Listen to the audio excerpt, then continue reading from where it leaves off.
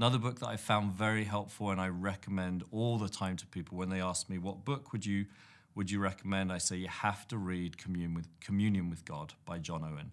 I first read it many years ago during a time in my life when I didn't have much Christian fellowship.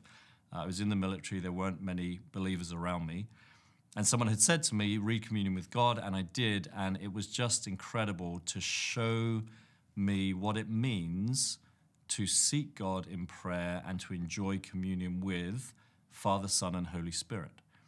And what really struck me about that book is that John Owen has thought so precisely, according to the contours of Scripture, about what it means to commune with God, not in a general way, as I think we often reduce prayer down to just a very simple transaction.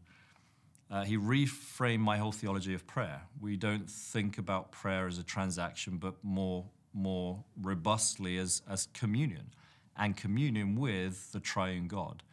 And one of the things I appreciate most about that book is that he shows you what it means to commune with Father as distinct from Son and Holy Spirit, what it means to commune with Son as distinct from Father and Holy Spirit, and then Holy Spirit. And that just opened up my mind and has served me so well over the years. And it's a book that I consistently return to.